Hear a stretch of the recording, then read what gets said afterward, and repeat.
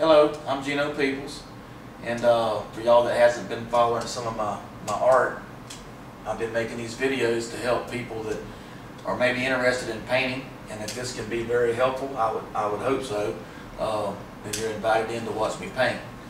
What I'm doing here today, or what I've been doing for about the last week and a half, is I've been painting this picture that another Christmas painting. This is the time of the year that I do my Christmas art, and it's going to be called, well, Rudolph's going to actually be right here in the picture. And of course, Santa, I don't know how well you can see it right now, but Santa's going to be basically asking Rudolph if he will guide his sled.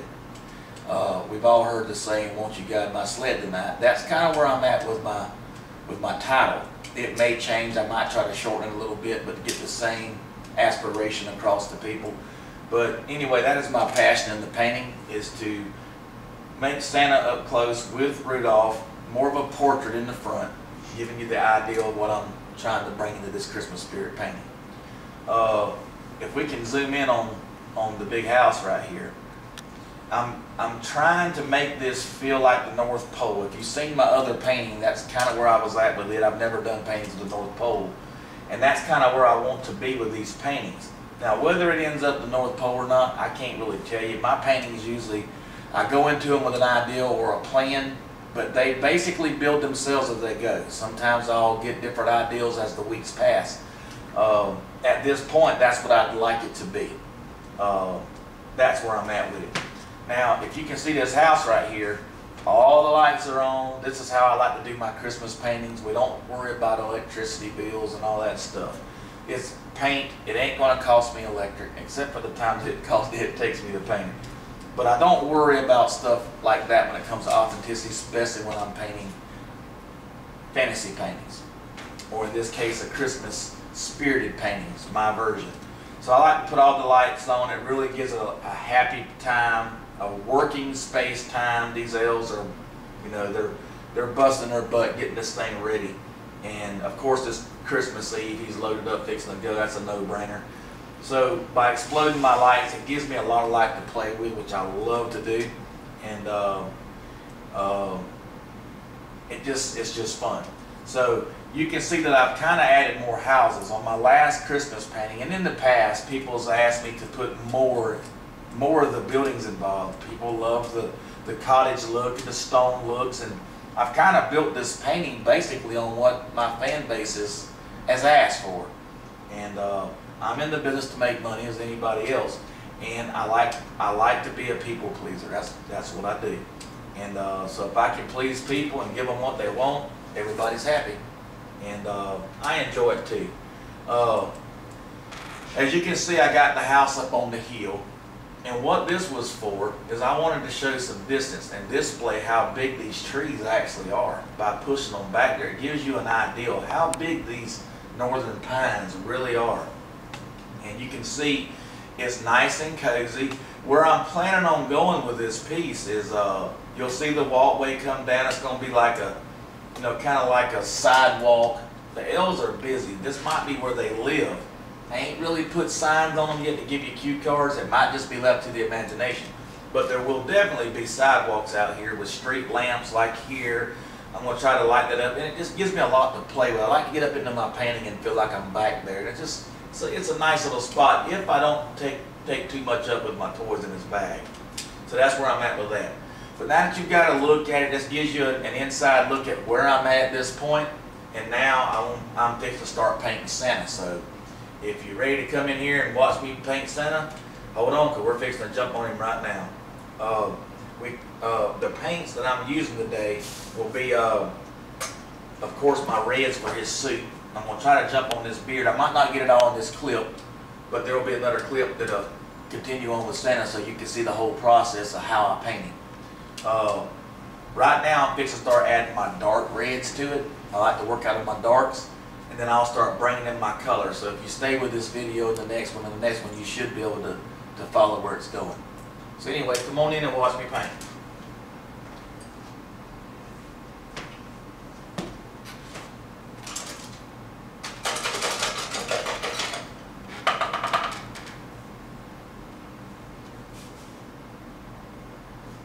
I'm going to start with this alizarin red, I love it. It's my dark reds that I like to use.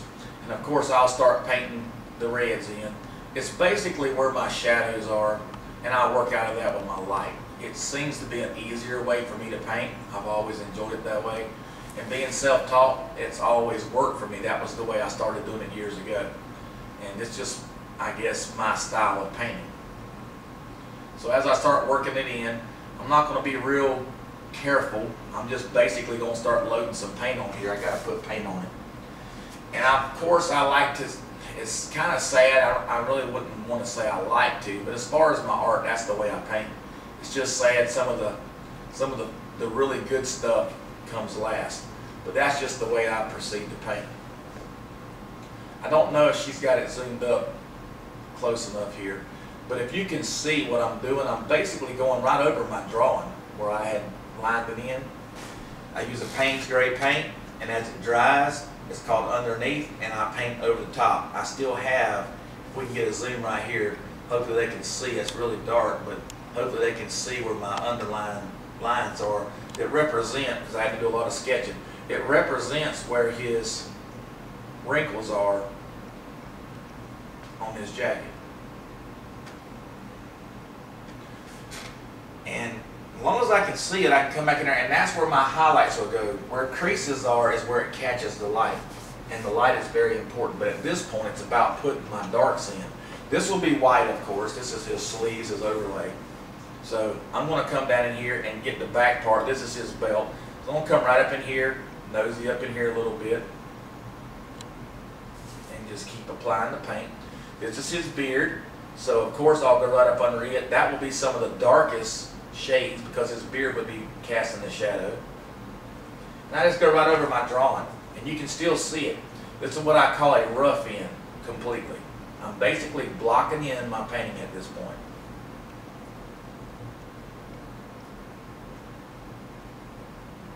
Nothing to it. You just got to basically like doing a coloring book at this point. You're just filling it in.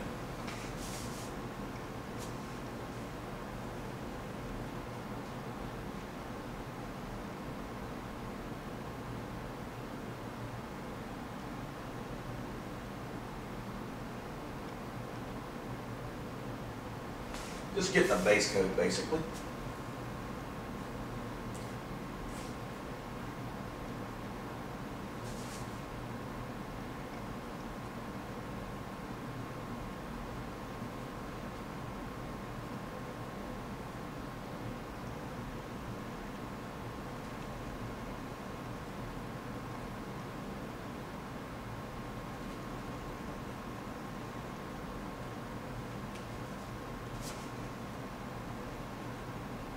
Like I said, there's nothing really fancy about this part, but I wanted you to be invited in to see the whole Santa being painted to represent how I go about it.